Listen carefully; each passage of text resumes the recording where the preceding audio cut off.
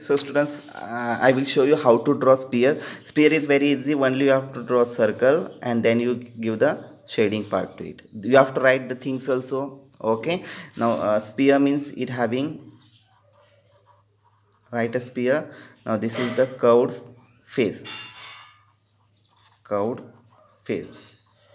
Only you have to draw the circle and then you give the shading to it.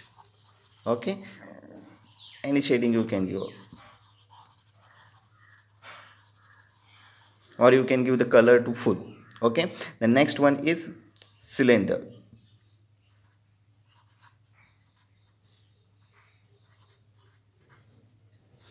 So when you are doing the cylinder, first you have to draw one, what is this, oval. Yes, another oval here downside, and then you have to draw two lines here like this, so it became cylinder. Now this cylinder is called, this is the curved face.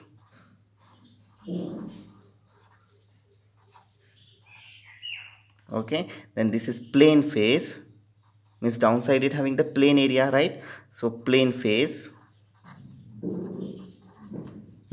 And then this is curved edge. So like this you have to draw, and then you have to complete that all. Okay, then next I will show you how to draw the cone. To draw cone, what we have to do, first you draw one oval shape here.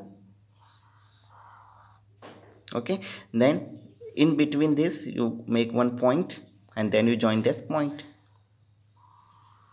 Finish. Okay, this is curved face, curved face, plane face, and this is corner.